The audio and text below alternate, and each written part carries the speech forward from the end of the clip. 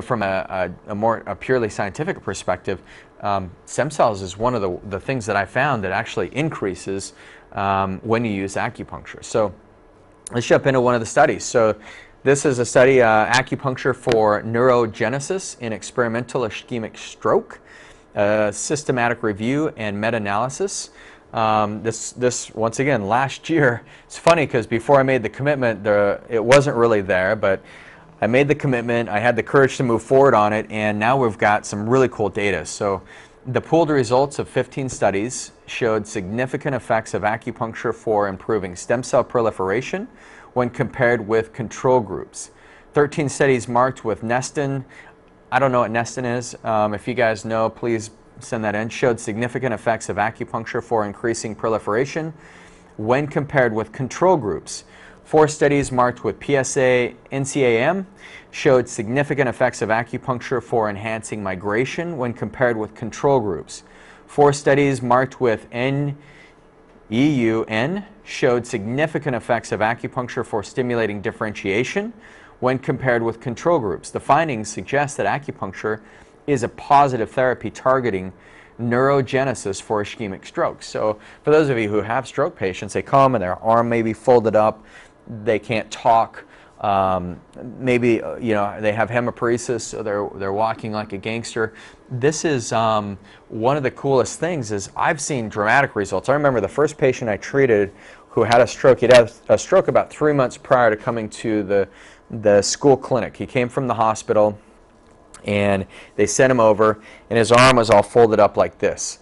And I remember after working with him for about 2 months, and he could bring his arm out like that, started to get movement in his fingers just with the acupuncture. And I thought that was the most coolest thing I'd ever seen. And that's one of those cases where I was a big believer in acupuncture.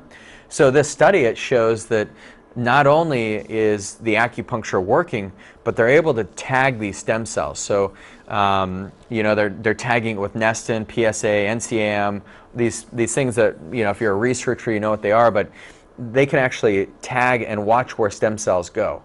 And the coolest thing they saw is that these stem cells started to proliferate. Remember, that means they started to mobilize themselves into a particular area. In this case, it was probably the hippocampus in the brain for neurogenesis, for the stroke. Here's the conclusion. The systemic review found that acupuncture improved neurological deficits and reduced brain edema in experimental ischemia, and that mechanism mostly involved with enhancing endogenous neurogenesis, including proliferation, migration, and differentiation of neuronal stem cells. So for those of you, if you're doing the scalp acupuncture for stroke, I know the bladder channel is what I was trained in, and I treated that a lot. Obviously, you treat locally as well, and for you Ton and Master Tung addicts there, you probably would do some type of distal needling. All these things work, and that's what the researchers found. I know some of you are going to be asking me, well, what type, Reagan? Was it local? Was it distal? Was it TCM? Was it Japanese? Was it deep needling, electroacupuncture? They didn't get specific on that. They're using acupuncture. Typically in these studies, it's based more on TCM and more medical type acupuncture.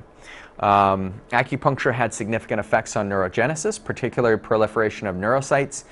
Among the 4 studies, neurobehavioral change was significantly improved and infarct volume was noticeably declined in 2 studies. Our findings indicate that acupuncture ameliorates neurological deficits and reduces brain edema in experimental ischemic stroke, and the mechanisms positively correlate with endogenous neurogenesis, in which acupuncture therapy can promote the proliferation, migration, and differentiation of neuronal stem cells, which is awesome. So next time you're treating a stroke patient, you may want to look at it just a little bit differently. And then if you're thinking about that, join us tomorrow, because I'm going to be showing you particular herbs, a nutritional program. We're going to show you how genetics can influence stem cells. And then you'll see that, excuse me, maybe there's a way to get better outcomes with our patients, because every time we stick a needle in somebody, there's a lot more going on than we ever realized. I mean, we knew that there's some type of connection. Our brain recognizes there's a foreign object in the body.